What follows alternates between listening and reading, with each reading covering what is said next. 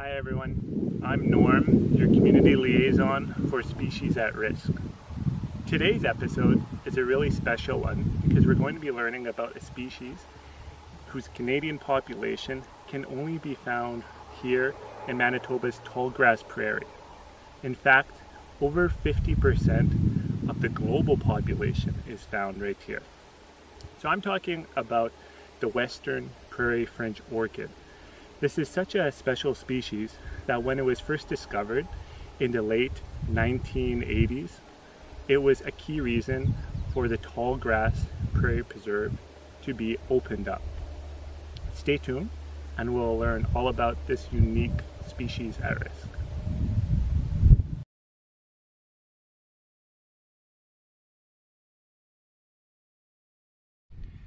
The Western Prairie Fringed Orchid is a real standout here in the tallgrass prairie.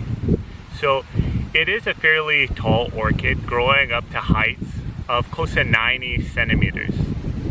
Towards the top of the flower, we have 5 to 25 white, deeply fringed flower heads. Now these usually bloom end of June into July. But this orchid doesn't always bloom. So when it appears in its vegetative state, it's a lot easier to walk past without noticing it. So we have to look at the leaves and stem, which are of course green in color, thin leaves that are scattered throughout. So once you learn what the Western Prairie Fringed Orchid looks like, you won't soon forget it.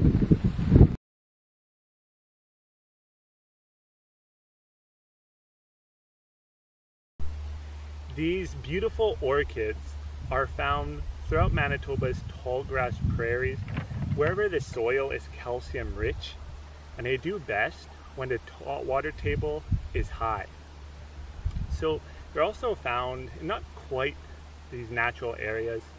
They're found along roadways and in the ditches.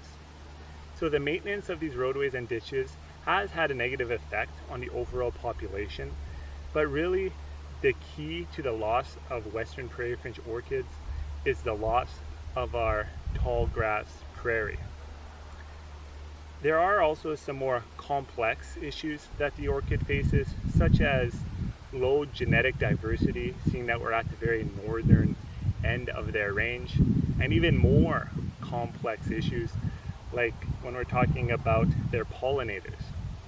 So with the Western Prairie Fringed Orchid, in this area, it has only been observed that they have two different pollinators, and both of these are uncommon types of sphinx moths. Now, these moths' peak flying time does not correspond with the orchid's peak flowering time. Therefore, these two don't cross quite as well as they possibly could, especially in the more southern portions of its area. These are all different reasons why the Western Prairie Fringed Orchid needs some help from us.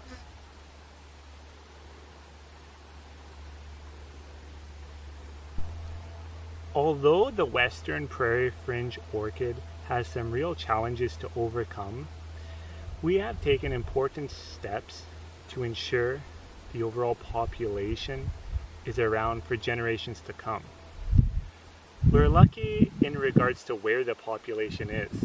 Here in Manitoba, upwards of 80% of our population is found in the Tallgrass Prairie Preserve.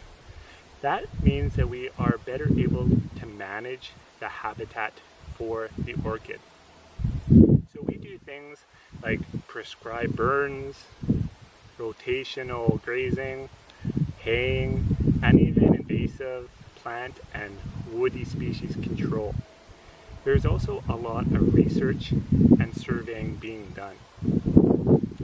So it's actually unlikely for the range of these orchids to increase due to the limited amount of suitable habitat.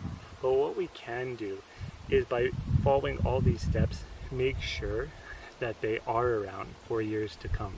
And I truly think that the Western Prairie Fringed Orchid is worth all the effort.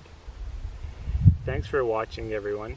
If anyone has any questions about this beautiful orchid, please don't hesitate to contact me at sarcommunityliaison@gmail.com. See you next time.